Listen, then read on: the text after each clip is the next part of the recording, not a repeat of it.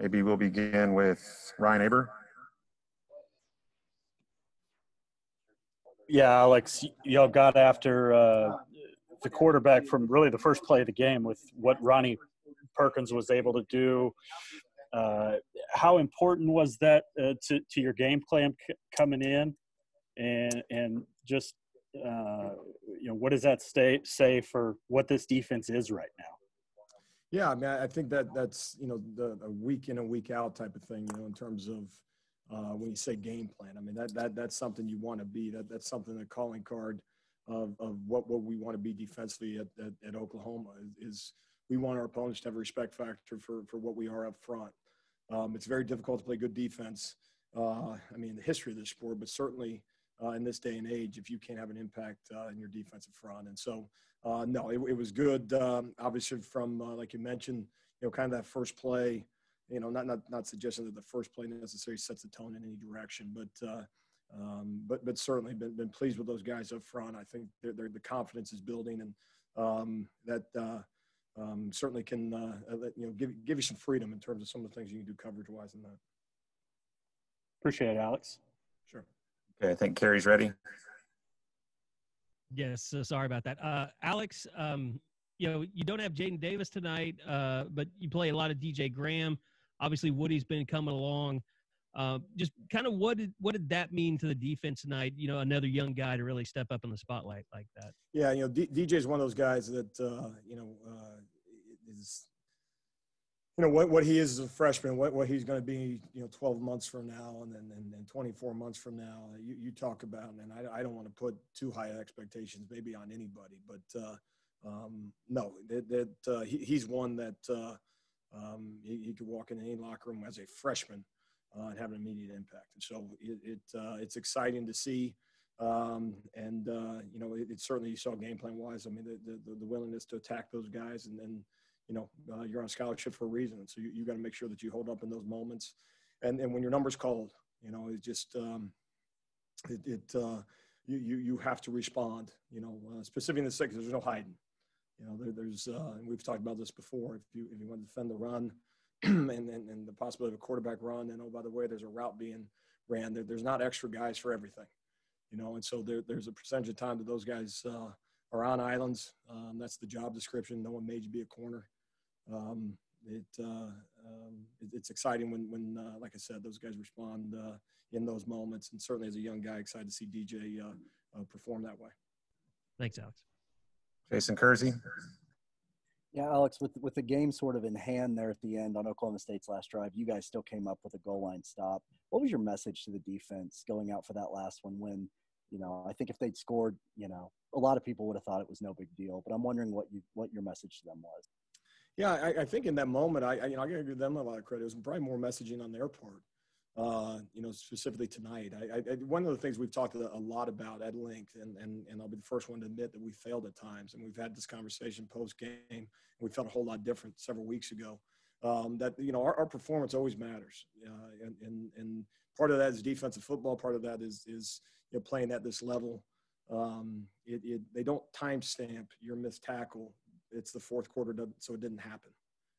They don't put the score next to the blown coverage or name the poor play that you could have as a defensive football player. And so really not making that point because it is something that guys don't think about, but making that point because it controls outcomes. It controls these guys' careers and taking more ownership in that. And that's one of the things we keep talking about. It's your career. It's your career. I can't make you finish. We can talk to you about it. We can explain it to you. We tell you how important it is, and we can talk about standard of what we want to be as a program and specifically as a defense. But at some point you got to take ownership of yourself and say, this is how I'm going to play the game because I'm an Oklahoma Sooner and I decided to play defense. And I mean, it's either thumbs up or thumbs down, and that's 4 quarters worth. Chew on film. Thanks, Alex. Okay, let's go to James Hale. Alex, you stoned their running game. Hubbard never got loose. They only averaged 2.8 yards a rush. You made them one-dimensional. Is that one? That had to be one of the keys to the game, right? No, it certainly is, and you know it's always fun as a defensive coach to use that phrase, you know, one dimensional, and if it was only that simple and that easy to do on any consistent basis, you know, even for 4 quarters, and so I was really pleased that way. I thought, you know, obviously we'll watch the film and we'll find things that you know make you frustrated, but you know, I thought we tackled, I thought guys pursued, I thought, you know, I just see intent. I don't. There's less of those plays where you see an individual on our defense, regardless of the level, whether it's D-line linebackers or secondary, that are just content with being in their gap and say, you out of 10 make a play. We've you know, had that, and so that's not what we want to be. That's not what the structure of this thing is designed to be. And so it's just seeing that, just you know, it's not okay to you know, kind of be where you're supposed to be. We talked about production and all that. So no, it certainly was good to see. Thanks, Alex. Keegan Renault. Yeah, Alex, we talked to you a lot about last year about Kenneth Murray and him being the kind of the cover boy for your defense. Do you feel that way about Ronnie Perkins, and especially the energy he's been able to bring to you guys since his return? Yeah, I mean, I obviously a different you know, how it gets done, you know, the Sure. how, you know, but the what, to your point, you know, the what is very evident. You know, what happens is it affects everything. You know, it affects, and obviously it's not just Ronnie. I'd highlight the entire front because there were some individuals doing a hell of a job when he wasn't with us. But certainly, I mean, you see a guy that is reckless in the right ways. It's something that I think offensive obviously have to account for. You know, regardless where he lines up, whether it's in an inside position or you know, inside a tackle or outside a tackle, and you know, it makes it you know, fun, you know, calling stuff in certain situations. You know, where can we put him? We moved him around a little bit tonight. Didn't have tons of opportunities just based on what they were doing. But you know, something we like to do more. But no, thrilled for him that he's back with us, and obviously you see the impact. Back to Ryan Aber. Yeah, Alex, another big turnover by your defense tonight early in a game. I guess, first of all, how gratifying is that to see that continue? And also, what was the most impressive thing about the play that David made there to come up with that interception? Yeah, we talk about strain all the time, and one of the things that you know, we do on Thursdays, when we highlight NFL football and we go through you know, turnovers, takeaways that NFL players have, and you know, it's kind of like mirror the model. It's kind of the idea behind it, and the thing that we highlight so often is it's typically not the easy play, you know, and so just as we've struggled mightily, and we've had so many conversations about it in terms of getting those you know, takeaways, is really trying to okay, diagnose, okay, what does it actually look like?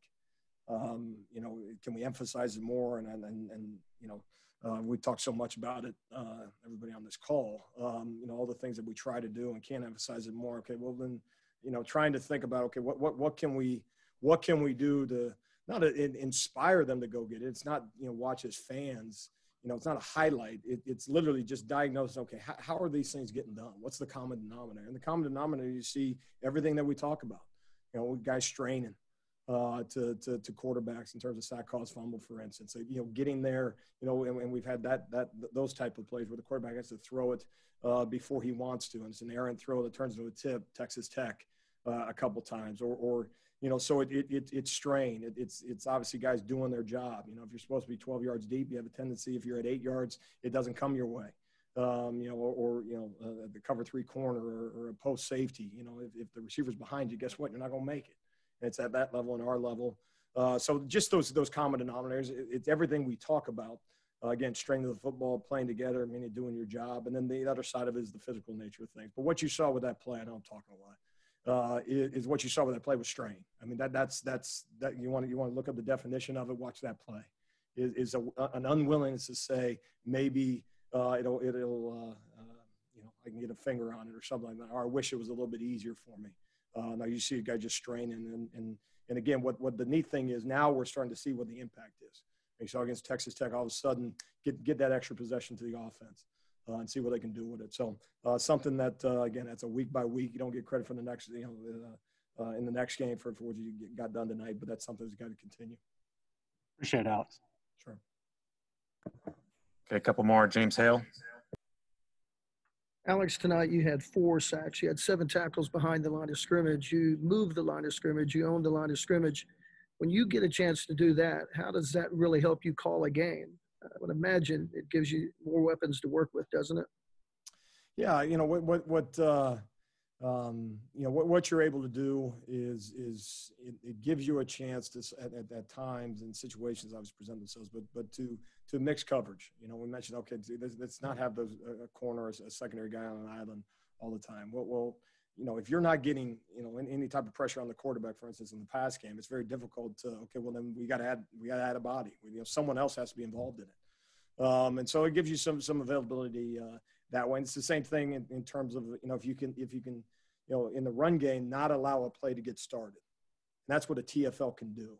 You know, you have fits, a single gap defense, and everybody has their responsibilities. But if you can penetrate, one guy can eat up 2 blocks, and not let a play actually get started. And once again, you don't have to load the box in terms of numbers and bodies. And that's a simple answer, but it's hard to do, and you're very appreciative of the opportunities when they present themselves, because so often I go back to the numbers game.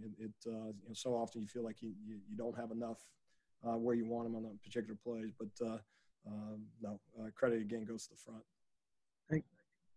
Thanks, Alex. Sure. Okay, last one. Caleb McCurry. Alex, Lincoln just said earlier that he tries not to think about, where he is in the Big 12 and what he needs to do to win another title. But for you, how often do you think about where you and you guys are, in the Big 12 ranks, and how does it feel to kind of, think about being a step closer to controlling your own destiny, in the pursuit of a 6th Big 12 title for this program? Sure. I think what again, and you're asking me and you want my opinion, so I'll say just from my lens is I look at it playing meaningful football in the month of November. As a coach, that is something that it is rare, quite frankly. I mean, it always has impact. It has impact on how you finish seasons. It has, from an individual standpoint, player standpoint, you're talking about all conference teams are decided based on, how you finish seasons and that. And it's bowl games and all that stuff. So, meaningful football in November is something that your antennas are up for. And it needs to be, it should be, because you work, a calendar year that to put yourself in a situation that again, at the tail end of this thing, you're 4 months in or whatever it is, that the games mean something.